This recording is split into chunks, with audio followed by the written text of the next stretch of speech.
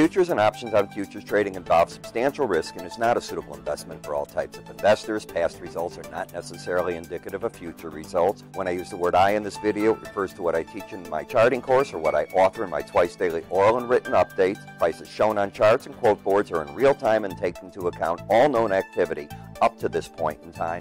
And if you'd like to read more of this disclaimer, simply hit the pause key on your video player. Good day, all. Ira Epstein of Linn Associates with your financial market wrap-up for this Tuesday, the 2nd of October, 2018. We're really about 3:35 p.m. Central Daylight Time, so the settlement prices aren't in yet, but you're gone to sleep. I just got off the trading floor and it's dead already. Not a lot going on there. Metal's going to finish off the day around this zone. The events of the day were interesting. Amazon went up and said that they're going to raise the minimum wage so that they can hire the staffs they need for the holiday season and the like to $16 an hour. That's a little bit inflationary, I would think. And if you're watching what's going on in Italy, there's a real showdown about to happen between the European Union and Italy over its budget and the spending it wants to do. It's very reminiscent of Greece. That got under gold today and kicked gold higher. The euro, well off the lows of the day at 116.16, got to 116.49 last night. But the break happened, of course, as we keep hearing about the new Italian government's a lot of problems. They're committed to spending, and that's in the face of their debt ratio to GDP exploding, if you will. Take a look at what's going on the energies. Flat. They're not even able to get much of a break. And really, since the Fed raised interest rates last week, what's going on? We're getting a basic rally again in the bonds and notes. I've been pointing out that phenomena recently. If we take a look at the weekly area chart of closes on the S&P, we're off the high close of 29.34 by all of 5 points. Big deal. When you come to a daily bar chart, we have what's called distribution going on. We have sideways action in the market right now that is void of a trend at the same time. The swing line study, and this is a chart without swing lines. When I put it on, you've got a lower low and a higher high. It matches apexes in a very specific way, looking to see if a day is a higher high day, a lower low day, an inside trading day, so on and so forth. So as I'm looking at them, by the way, outside day up and down, you've got a lower low, higher high, sideways action, supports back at the 18-day average of closes. I often call that red line the line in the sand because so often it becomes the zone if a market's over it.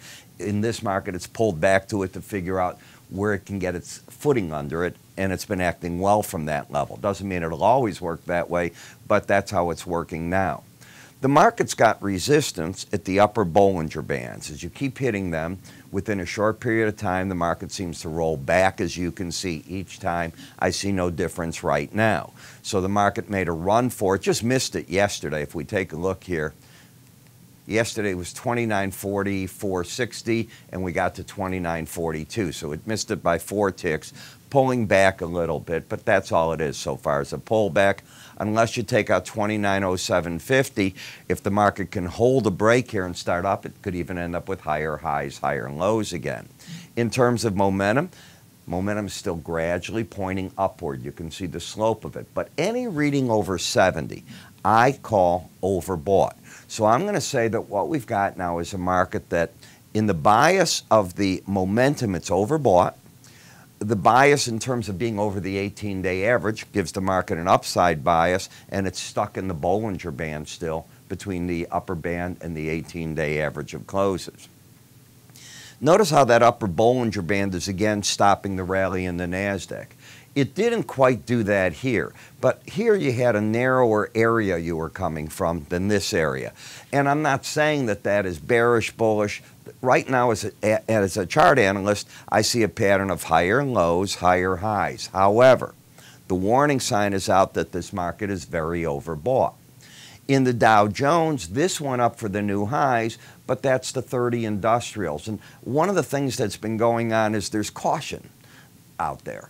And if you read the newspapers and the financial papers, you're hearing about the rotation where a lot of investors or market analysts are moving money to what they call the safer stocks, those able to withstand a bit of a pullback in the market better than, say, if we were to talk the small caps. And you see that when you look at the Russell. This has been in a downtrend. You don't see that on any of the others. And that, again, is that rotation. And the rotation is which companies can handle higher interest rates better, which companies can handle inflation better. And the market is saying it is not those that make up as a group the Russell 2000. Trend down, bias down, oversold. When we come to the VIX, right against that 18-day average of closes, the market has a swing line pattern of higher lows and higher highs, but because it's under the 18-day average, the bias stays down. On rallies, I still look for resistance between 1265 and 1314, the upper 100-day average of closes. In the bond market, I'm looking for price and the 18-day average to come together. Why?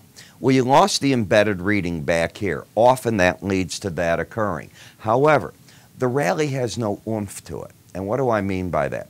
Often when you lose this embedded reading, if you lose it, the market quickly makes its run at that 18-day average. I'm using the word often. I wish I could tell you it's all the time. It isn't.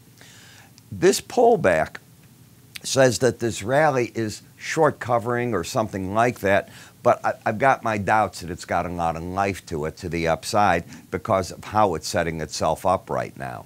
I'm going to say the same thing of the 10-year. The 5-year notes already hit the 18-day average of closes. Now, when you come to the ETF TLT, you get a pattern of a higher high and a lower low. So there's no trend. You hit the downside objectives all the way back here, hit it again, and you really haven't gone anywhere since then. You had a bear market bounce, I'll call it, because you're under the 18-day average. Oversold, sort of sitting here. In the dollar index, you got up to the first challenge of the upper Bollinger Band. Now, one of the things I teach is that if a market goes first time on the down or upside, I look for that number to be where the market's going to see professionals stepping back from the market. That's what I think is going on. So that's what I think. Yes, you were up 20 points, but the market backed away from the upper Bollinger Band. It did get to 95.39. And the same thing happened flip-flop in the eurocurrency. On that poor Italian news, the market got down for the first time in all this time frame. Take a look. You have to go back into the end of August period to get back to the lower Bollinger Band, which it's done. So we know one of the reasons for it. We know interest rates. We know that the U.S. is going to be coming at Europe for the trade deal. And, you know, the president's going to have that Teddy Roosevelt carry the big stick and the whole thing going on again. But in any case, resistance back up here, oversold market in a downtrend that hit a downside target. In the British pound, 129.78 is the lower Bollinger Band. You got within 6 points of it today. Didn't hit it, but it's still an open target. Lower highs, lower lows, but because you're oversold, you're probably seeing some people step out of the market and say, okay, they're close enough. In the Japanese yen, you've continued to just rock down. For the first time, we're bouncing in several days away from that Bollinger Band. You might be able to get even more of a rally. But keep your eye on the slow stochastic. Until it's lost, rallies should find willing sellers. When and if it's lost, then I look for price in the 18-day average to make an attempt to get to each other. Bitcoin fell back to its 18-day average. Again, I know I'm a broken record with this, but that's where I'm looking for the support. Notice how the Bollinger Bands, I've now flattened up on you, and momentum has gotten itself out of being overbought. None of the readings are now over 70. So the bulls have control unless the market sinks back under 63.15. If they can drive it up, maybe a goal's the upper Bollinger again at 67.40. In the energy market, it's about Iran. We keep hearing it, excuse me, and we're only today, what, October 2nd, November 4th is when the oil gets shut down. People are talking $100 a barrel. I don't know. I know that the spread continues to act in the favor of the Brent over the WTI. If you come to the Brent, you see that the market's got 1, 2, 3 days in a row now up and over the upper Bollinger Band. It has the embedded reading, but you're very overbought. And the odds of staying up over that band tomorrow, the way that I teach this, is 2%. If 5%